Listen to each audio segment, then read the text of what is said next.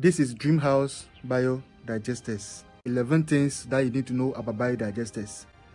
Over the years, we have done videos that explains the technology of how biodigesters work. If you are new here, consider subscribing. We have a website, dreamhouseBiodigesters.com. You can go there, read some of our articles, and see the types of biodigesters that we have for you. The first and most important fact you need to know about biodigester is what it is and what it does. We have said that biodigesters are simply on-site biodegradable toilet technology that break down solid waste for easy disposal in the environment. Now, we are used to traditional septic tanks and manholes over the years. With this technology, all you need to do is to get a big tank. The human solid waste and the water are all together. So sometimes it can be 6 months, it can be 1 year. If you're lucky, it can be 2 or 3 or 4 years. A truck will need to show up in the house and come and take this solid waste into a place where it can be disposed of.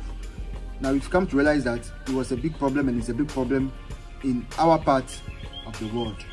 So when the biodigesters came, then it became a game changer for all homeowners, because it was easy to dispose of the solid waste, there was no scent, and then the size that you need. So that is it.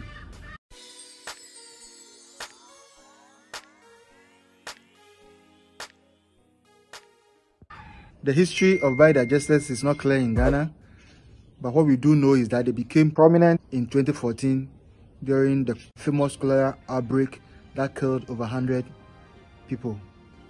During that time, the World Bank recommended this technology to us as a country to adopt, and ever since they've become the game changer in terms of human waste disposal in Ghana. This is Dreamhouse Biodigesters. If you are new here, consider subscribing, give this video a thumbs up, and leave a comment below. Another thing I need to explain about biodigesters is how do they work. Now, we have said that biodigesters basically is a biodegradable technology. Biodigesters simply work by having layers and then filtration system and then a soak hole. So human solid waste come on top of the digester through the flush units, and then there's rapid separation of the wastewater from the solid waste. Microorganisms break down the solid waste, and then the water is diverted into the soak hole. That's the filtration system. Now the solid waste is left in the digester for microorganisms to break it down. After a couple of years, it can be easily disposed of, either for gardening purposes or easily disposed into the backyard of your house. There's a filtration and there's porous, so everything breaks down permanently and turns into water that's easily disposed of through the soak hole. Biodigesters use soak hole. Normal septic tanks, we call them soak aways. With biodigester, you don't need a 4x4 5 feet depth with block constructed soak away. You need a soak hole, which can be a round circle shaped diameter, 3x4 depth, depending on the depth and the size of the biodigester. So if you have a 3 feet depth biodigester, all you need is a 5 feet depth soak hole, which can be done with rocks and smaller stones. Some people also use blocks to do the soak hole, and then they put a plastic sheet, a recycled plastic on it, and then you cover it with the top soil. People also are told to secure around their digesters, especially the soak hole, just to ensure that the wastewater that's going there is in a good shape and it does not affect the whole technology. Fact 5 about biodigester is the disposal or the remains and how they are disposed of. We say biodigesters are disposed of in 2 different ways, depending on the materials that were used. If you use the wire mesh and the fiber net and organic soil, the time will come you will have to remove all these biodegradable materials and dump them under a garden, a plant, or simply dig a ground, about 2 feet ground, and bury it there. But with the Biofil biodigesters that use the porous, the water and the feces actually are broken together after a period of time. That's with the Biofil biodigesters. So there are two different ways of disposing of solid waste depending on the type of biodigesters that is done by a constructor for you. In fact, this is the reason why people choose biodigesters over other waste management systems. Now, we have said biodigesters cost less to install, and of course they are not expensive as compared to traditional manholes and septic tanks. We also say they can be done in a day and are easily sited at the backyard of your house. So that's the reason why people are choosing biodigesters now, and they are becoming effective and they are helping homeowners have that needed peace of mind. Another fact about biodigesters that you need to know is that they are eco-friendly, environmentally safe products.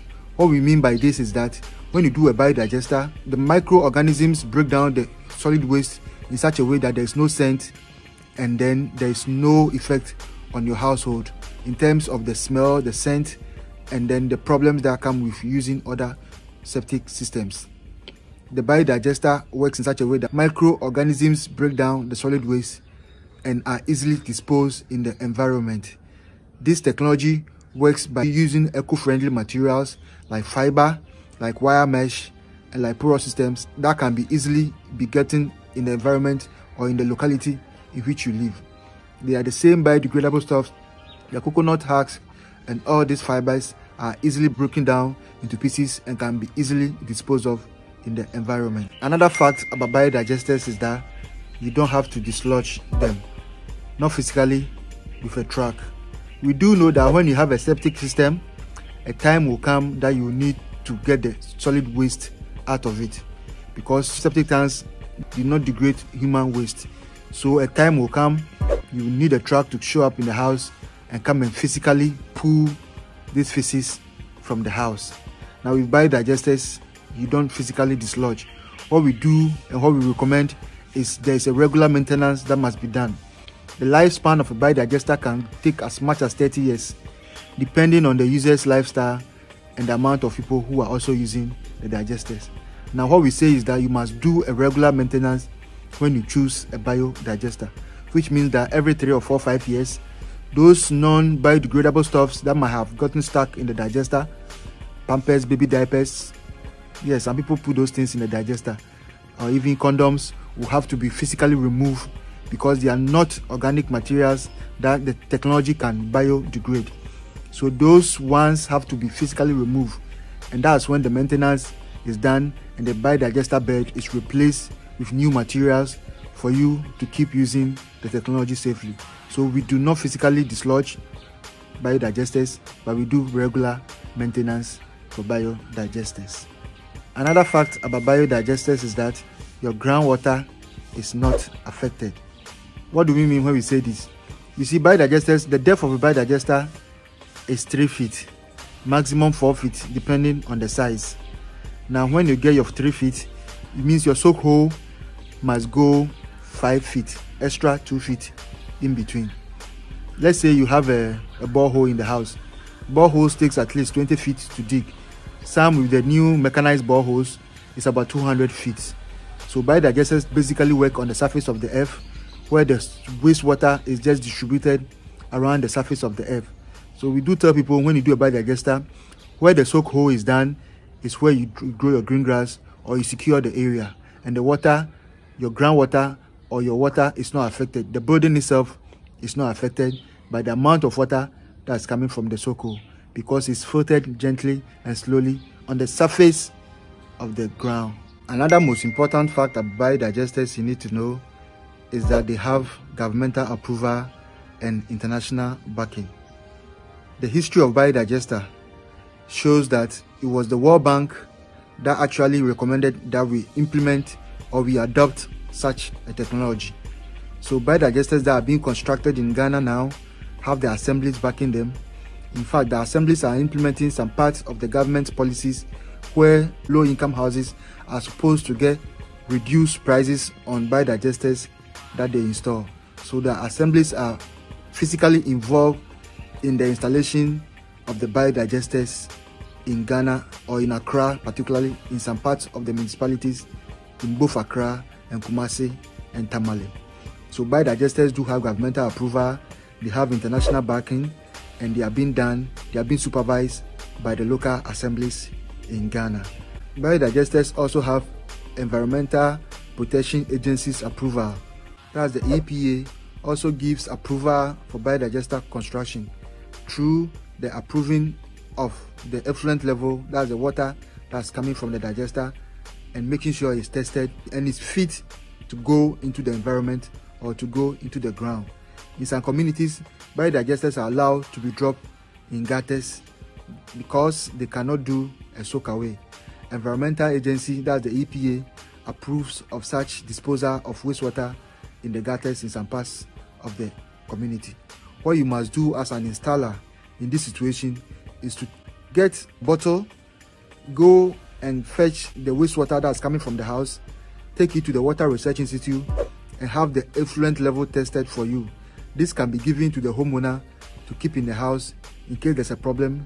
They can show that the water or the wastewater they are disposing into the environment is safe for that purpose.